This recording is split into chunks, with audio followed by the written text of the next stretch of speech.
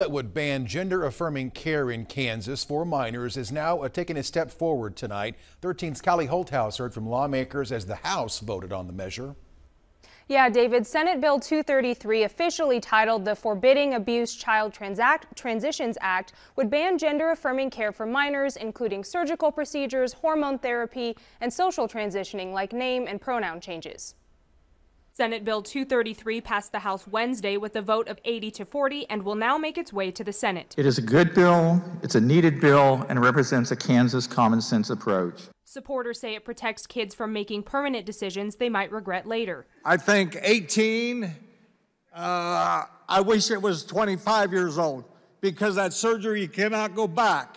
And those are confusing years anyway. I vote for biological reality, for the inherent goodness of our created bodies, male and female, and will fight those who with public money harm or disfigure the youth of Kansas.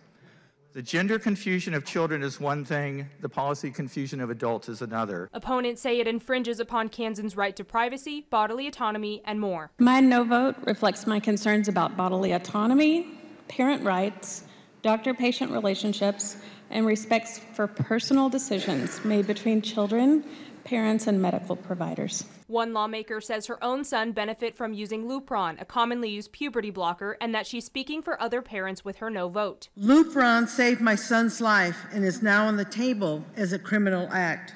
Our decision was ours and it was private. As a parent, you will do anything for your child. Voting yes will deny access to medical services and totally ostracize these families. Mental health for those seeking gender-affirming care is another point of concern. I find it ironic that on Mental Health and Suicide Prevention Day at the Capitol, my colleagues across the aisle are determined to pass legislation that would continue to attack one of the smallest and most vulnerable demographics in the state. Governor Laura Kelly vetoed similar legislation last year, and the legislature fell short of the votes needed for an override. Kelly has already said she'll do the same for SB 233, but it's unclear if there would be enough support to override the veto this time around. We'll continue to follow.